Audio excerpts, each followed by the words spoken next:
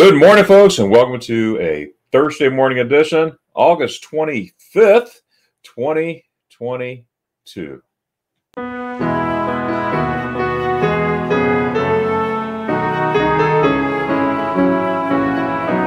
Folks, each and every day, I pray and ask God to show me a verse that you want me to dwell on, to spend time with today, and of course, to share. And he brought to me Galatians chapter 2, verse 20. And I thought I'd share that with you this morning. Galatians 2:20 reads as follows: I have been crucified with Christ, and it is no longer I who live, but Christ lives in me. And the life which I now live in the flesh, I live by faith in the Son of God, who loved me and gave himself up for me. Jesus was crucified for us. Jesus was crucified for our sin, okay? We deserved to be on that cross, not him. Christ was sinless. He did nothing wrong, okay, but we did, right? But in that way,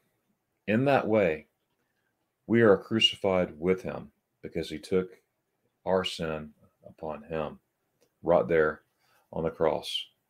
You know, there's nothing that we can do to be saved, okay, as far as we can't give enough money, we can't be a nice person enough, we can't do nothing can we do enough.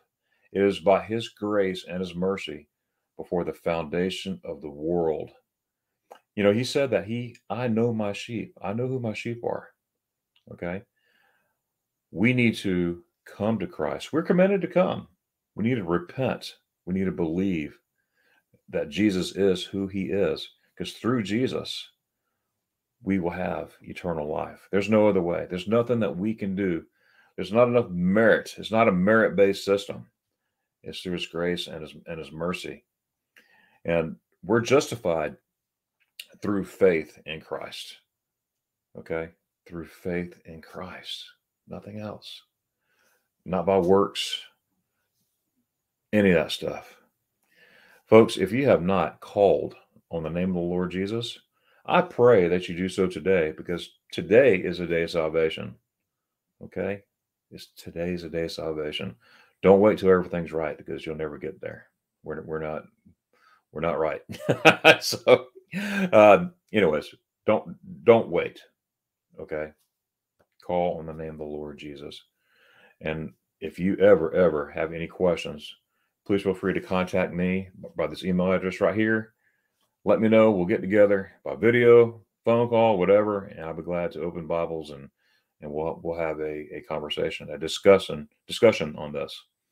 All right. And with that being said, your prayer request, I appreciate your prayer request. I take them seriously. I pray each and time before I hit record. I pray for each and every one of y'all. And it's a blessing to do that. It's a blessing to petition the Lord with my concerns, my prayers, and your prayers and concerns. So just please remember that. Well, folks, please do me a favor. Please do me a favor. Have a great day today. Stay in the Word of God. We can never stay in the Word of God enough.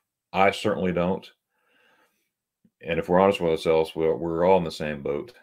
We can never pray enough. We can never talk to the Lord enough. I just wish you a great day with many blessings. All right. Y'all have a great day, and we'll see you tomorrow for Friday's edition of A Moment in the Word. God bless.